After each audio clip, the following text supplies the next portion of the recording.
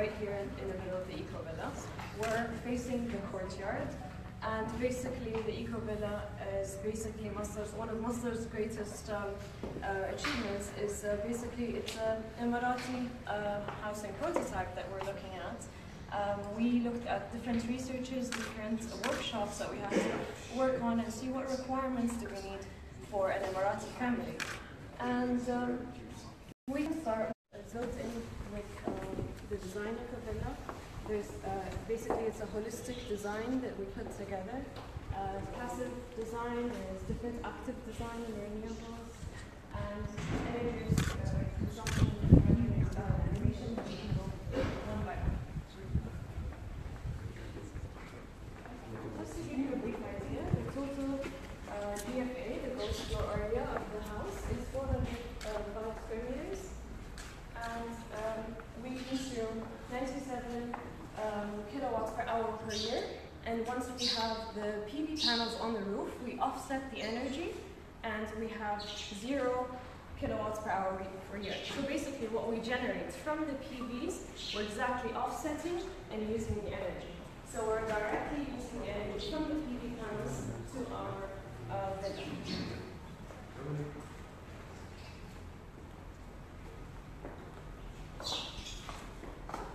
Throughout the research, we've looked at different energy consumption stats. We've looked at different villas that are built in Abu Dhabi. We looked at prototypes that have been already designed and built. So this way, our research came together, put together all the information to actually give you one important quote here is, one existing villa uses 4 times the amount of energy as one Masdar eco-villa. The roof of the space here, as you can see, the PV panels are mounted on the structure here, and basically we have around 87 photovoltaic panels that take the power directly from the sun. So we're able to generate around 40,000 kilowatts per hour per year every year, basically. We can move here to the active design and the renewable components of the eco-villa. There's a lot of measures that we put together to make this villa a very different and very smart home, and a very, let's say, sustainable and efficient home that you could, live in actually, and very comfortable. One of the great components that we used is the variable refrigerant volume air conditioning, which is a type of AC system that's efficient and sustainable, and at the same time we are tracking the CO2 in the house to see how much we're using, how much we're efficient, if we have certain type of energy, or we're losing, or we're gaining. And in the same time, we have a home automation system in the sense that we are able to track water usage, electricity consumption, energy generation, and demand, and ACs as well, humidity, temperature, and cooling. So this is a total smart home in which you can see everything on your screen. We have an iPad that's there connected to your system. You can quickly look into your iPad, see what you're generating, see what you're consuming, and see how much you can reduce and you can achieve in the future. Okay, so we can move in. So these are the other passive design components that we've looked at.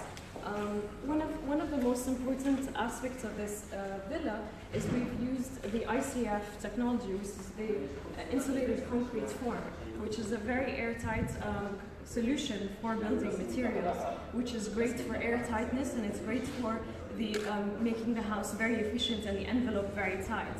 So this was one of the great components that we thought to build into the house.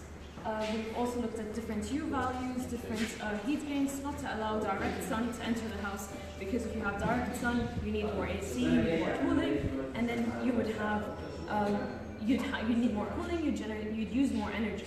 So what we did is generally, we calculated all our stats on an energy simulation software before the house was built.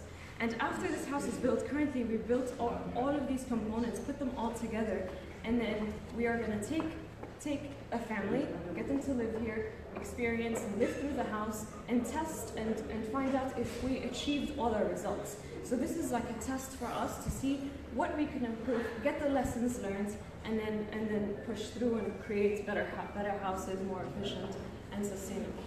So hopefully this prototype can be a great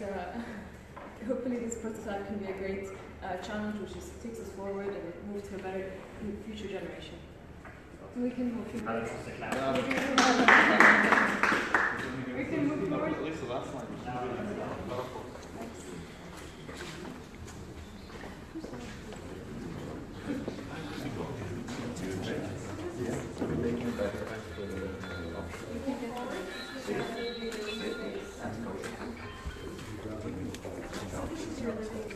You have your dining room here and your seating area where you have an informal or formal seating with your family members. You also have access directly to the courtyard in the sense that if you have your children playing around, or you have direct sunlight as well, you have daylight all through the house, so it creates some sort of a healthy environment.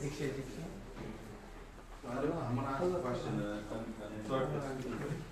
How is this